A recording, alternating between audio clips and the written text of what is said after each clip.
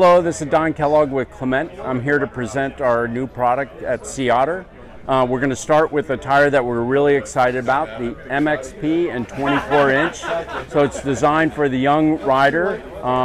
As most people know, we're very involved in the racing community. So this is coming off of our MXP, which we race at World Cup and World Championships. And it will be available here in June.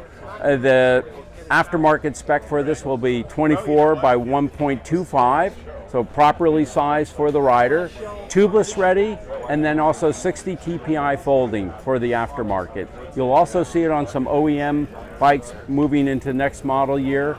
We're quite excited about this. We do a lot of support for junior riders in the US. Our gravel tires, Adventure All-Road, we're introducing a series of 650B tires. So in this case we're using the Strata USH 650 by 42, which is this tire here, has a unique tread pattern to it. We'll also have it in 650 by 50 and 700 by 40. So this range, which is currently 700 by 32, then 700 by 40, 650 by 42, and 650 by 50. Then the next tire up is the MSO 650 by 50 and also 650 by 42. So the MSO range is quite a bit right now. We're 700 by 32, 700 by 36, 700 by 40, 650 by 42, and 650 by 50. So these are brand new products. Some of them are on the water right now, some of them are in stock. The next up is our wheel sets that we introduced at Interbike. This one is the Ushuaia, which is our medium priced wheel at $700. Asymmetric rim, J-bend spoke, so you can get a replacement spoke anywhere in the world.